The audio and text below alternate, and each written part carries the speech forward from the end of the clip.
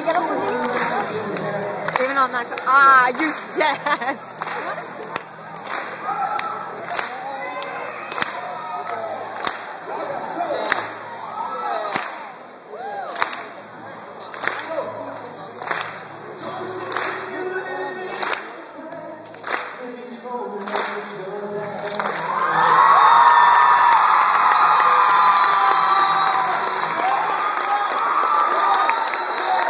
Sit down.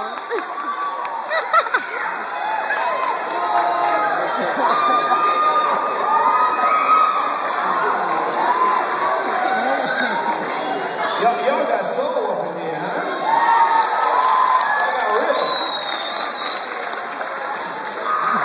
Goddamn fool. So I really want to ask some questions. I want to answer some questions. You know, the cool thing about this all is you know, it leaves a little room for this, you know, for you guys to kind of talk with me and me talk with you. I think that's really important because one thing I really didn't like about, you know, lectures is I never got a chance to speak, you know. So here's your guys' chance to really, you know, sit and ask some questions, and maybe I can answer the best I can. Any questions? Right down the center. Yeah. You got to speak up. Oh, how come I ain't pick CeeLo Green in the voice? You watch it. That's good. You know, one thing about it is I was sincerely looking for a connection with the judges, I want to call them judges, with the coaches. I felt like CeeLo wanted me on his team. I just didn't feel convinced that he would see me the whole way. And that was one of the main reasons I drilled him and I asked him those questions. And you know, oddly enough, and this is what I would say, you never know what will change your mind. You know, you know how I can see your eyes right now? We're having a connection. I went to look for his eyes. I went like this. And I was going to point to him, and I went to find his eyes, and he was wearing those dark shades. And it was like, I couldn't see him. It's just that simple. Believe it or not, it was just that simple. I went to go say, CeeLo Green. And I went to say it, and I went and looked for his eyes, and I couldn't see his eyes. And then I was like, I'm not going to go that way. Blake. That's what happened. It's real talk. Any more questions? Folks, just a quick note, make sure that you raise your hand. We have 2 mic runners. Once you make your question, please stand up.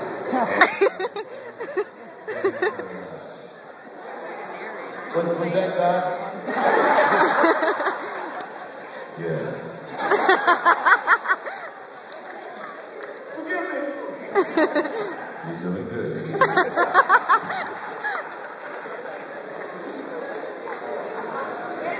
There's always somebody watching, guys.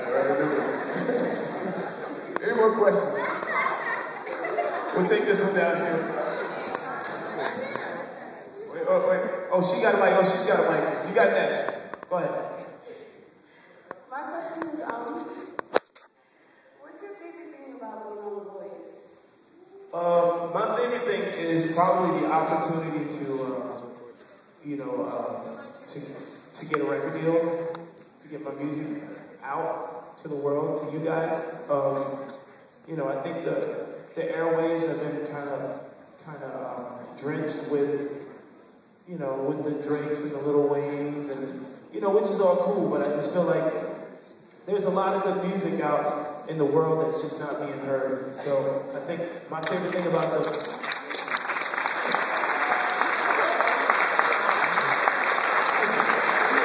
My favorite thing about The Voice is the chance to, it's that chance to do that, to get my music out to the world. Good question.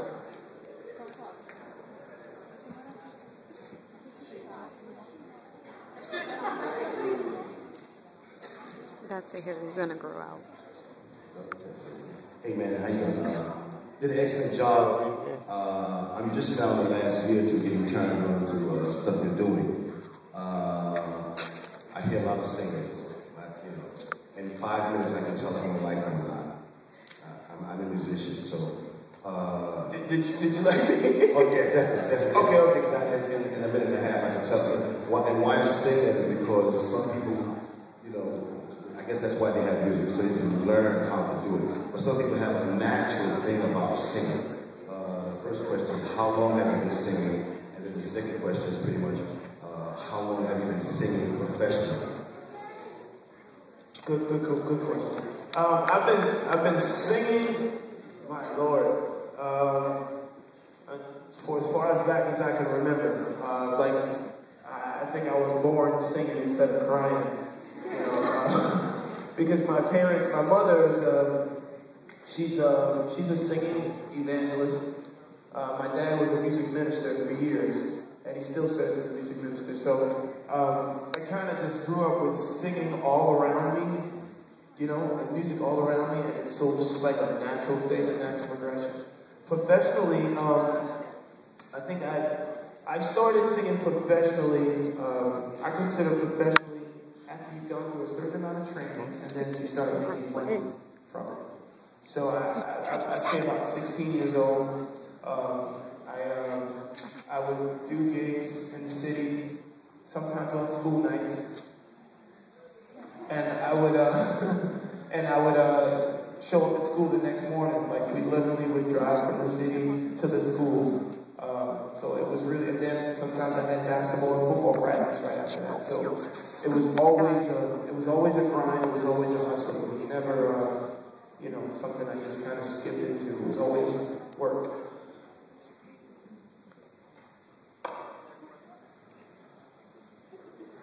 We'll go right here. Oh, she's got a mic back here, so you're next. What's your favorite song to sing?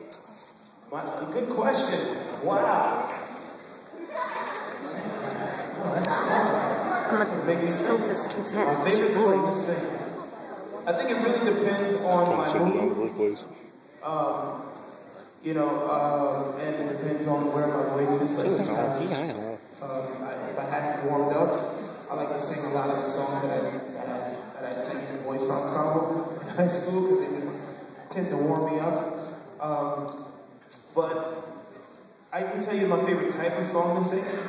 I like to sing songs that inspire people, songs that make people feel. Whether it's feel happy, feel sad, feel something. I like to sing songs that make people feel. So it really depends on my mood. But good question, real good question.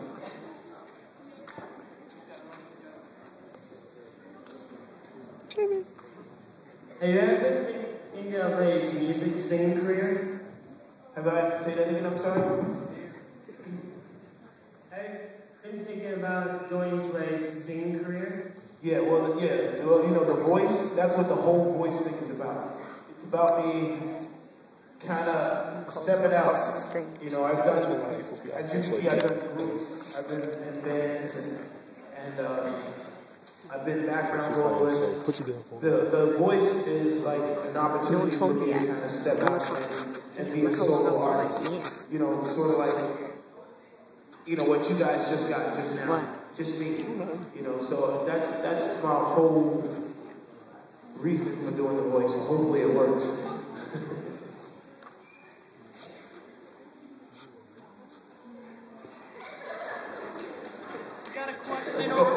You with the head. Yo, you with the head. Stop moving. Don't mind her. She's just, Chinese.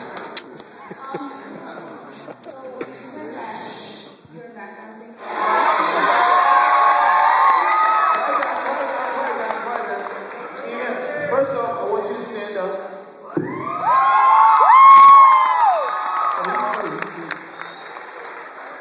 And I'm gonna give you 20 seconds. Give me your best. Go. Clock is ticking. Come on, brother. I'm sorry, I really like prepared. You are prepared. You're a singer. Go ahead. Yes, I am. All right, so go ahead.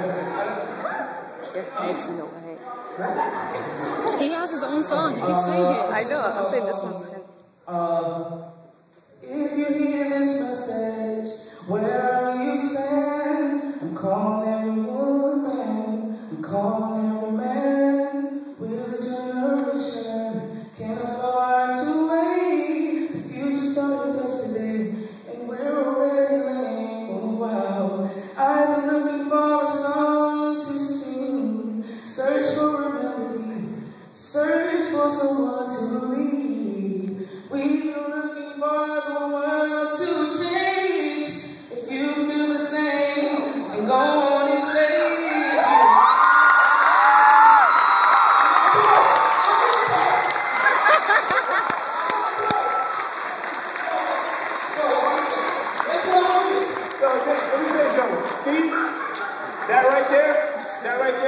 I learned from Alicia. That right there is the biggest compliment you can ever get. If you can get a crowd of people to clap hands like you just ended the song when you just started, brother, you're doing the right thing, all right? One more time.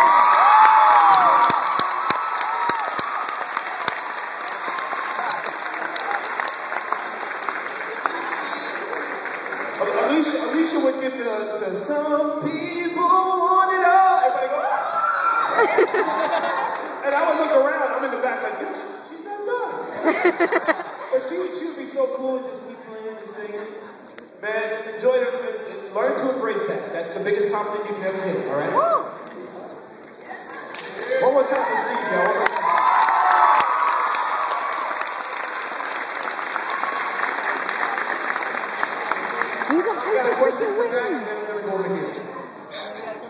My question is, what singer inspires you most? Wow. I think it's a number of singers for me. You know, when I was like 12 years old, my dad put on Otis Redding and it changed my life. Marvin Gaye, Stevie Wonder, Michael Jackson. You know, I kind of look to the greats, I look to the guys that really helped change the face of music because to me, I think everybody else is just kind of imitating them. But you know, a guy like Otis Redding, who he lived to be about 25 years old, he died very young. But man, what a voice. What a soul. I mean, yeah, I mean, he's like the epitome of a voice to me. And I mean, my voice isn't like his, but I think his soul. I really think his soul. And then gospel music also, Marvin Winans, the Winans Commission. I grew up with a lot of gospel music, a lot of J. Moss, a lot of gospel music. Diedrich, of course, Diedrich. We got a question over here. What's your perspective? Oh, sugar. Perspective on rappers, and what's your advice on showing My perspective on rappers. You know, I think rap has definitely changed. It has kind of metamorphosized its way to pop music and pop culture. When before it was more of a fad, you know, they kind of figured it would go away. But now, you say rap, I think hip hop. You know, hip hop has kind of moved its way into pop. You listen to Taylor Swift and her drum patterns are like, she's got a little hip hop in there. You know, it's like everything is kind of moving into popular music. You know, rappers say, I think it's a cool thing to do. It's cool. As long as you read a book. You know, I was listening to my son played this rap for me. I'm gonna be real with y'all for a second. My son played this rap song for me just the other day, and you know, before he paused it, and I kind of finished what the rapper was going to say because I just knew how ignorant it was going to be, how stupid it was going to be. It just, and I'm not saying all rappers are stupid and ignorant. I'm not saying that because there is some good hip hop out there like Lupe Fiasco. I love Lupe. You know, there's some good rap out there. But then there's some rappers that just need to go sit down and read a book, man. Like, you know, really enhance your vocabulary before you start talking on the microphone in the studio, for real. You know, really do your homework. Really do your homework if you want to be a rapper. Be clever. You know, don't be predictable. It's so easy to say the N-bomb 5 times in a sentence. You know, it's so easy to curse every other line. You know, there's other words that can go in those spots. So read books and build your vocabulary. For struggling artists, I would say don't stop. Don't stop. One thing I did not do, and I want everybody to hear this. Listen up. One thing I did not do, and one thing I'm here to tell you never do, is give up. Don't quit. Don't quit.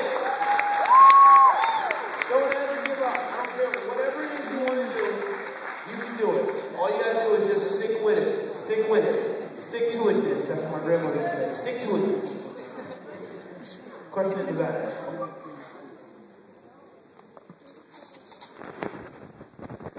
Hi. So, I'm a voice and all four judges know the rules when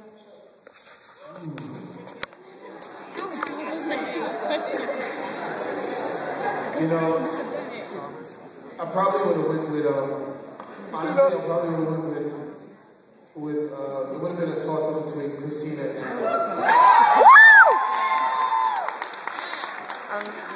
because, I mean, I don't know, I respect them as vocalists so much, and the funny thing is those are the two people that didn't turn around for me. So while I'm on this show, my whole plan is to win those judges over, to win those, not judges, coaches, can't say judges, to win those coaches over, you know, because I really respect them to the highest.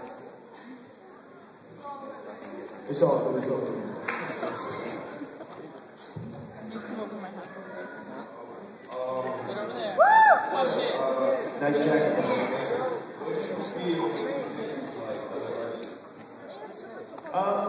Good question. You know what? I don't know what makes me different. You know, I just try to be the best me that I can be.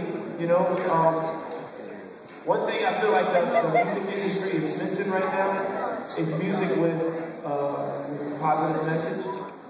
You know, and I'm not saying music with a positive message that puts you to sleep. I'm saying music with a positive message that you can vibe to, you can play in your car, and you can talk to your friends. Did you hear that song? I'm talking about that. You know, I think that's kind of missing in the world, and that's what I'm trying to bring. So I feel like that, you know, that kind of sets me apart. And I'm 6'4". Watched you.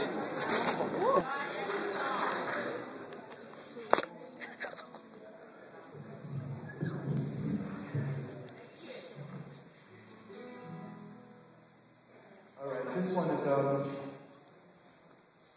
think it's only fitting to do this.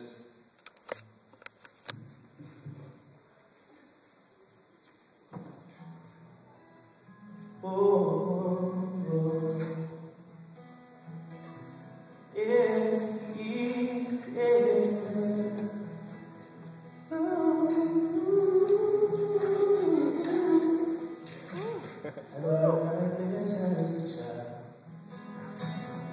I could not go sleep.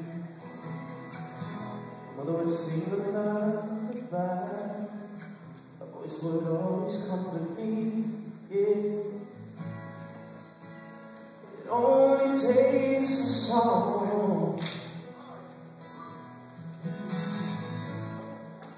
So be sure you mean the words you say. Sure the melody is strong. And then the whole world. What? What? What? It's terrible. That's so funny.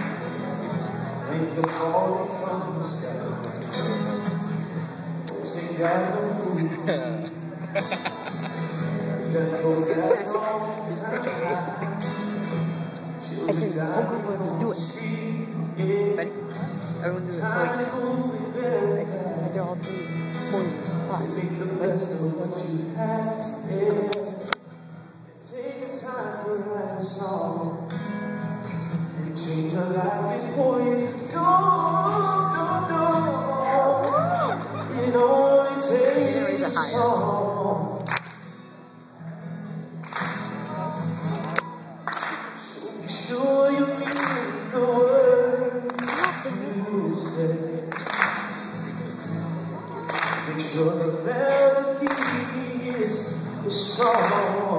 It's supposed to come. Come on. The whole world.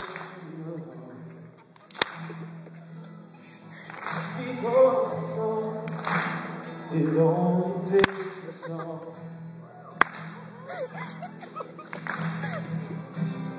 Wars have been fought with guns and swords. Revolutions from the powers holding the world. Can we use our voices for right instead of wrong?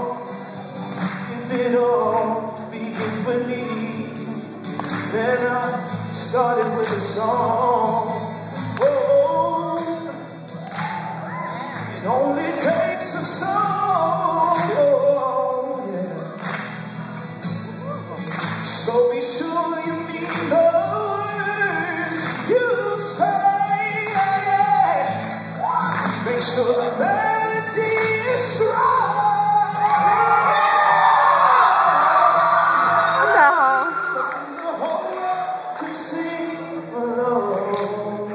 I'm doing it alone. Because it only takes a song. Oh, it only takes a song.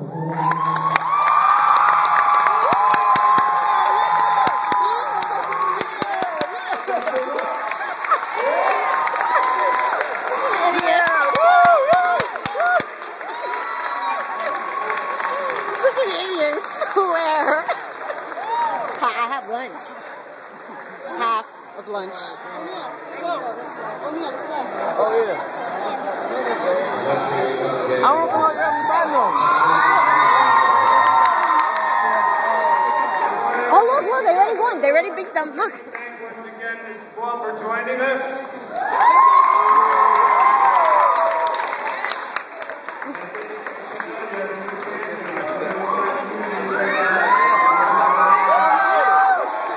Go. Excuse me.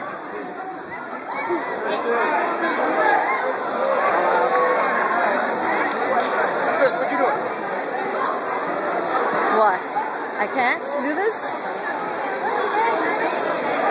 Show some respect. Yes, I'm doing. Leave me stop.